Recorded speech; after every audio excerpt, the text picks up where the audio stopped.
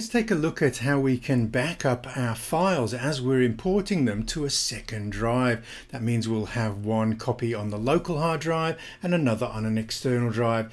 It's a simple matter of clicking on the Make a Second Copy To and then choosing a volume or destination.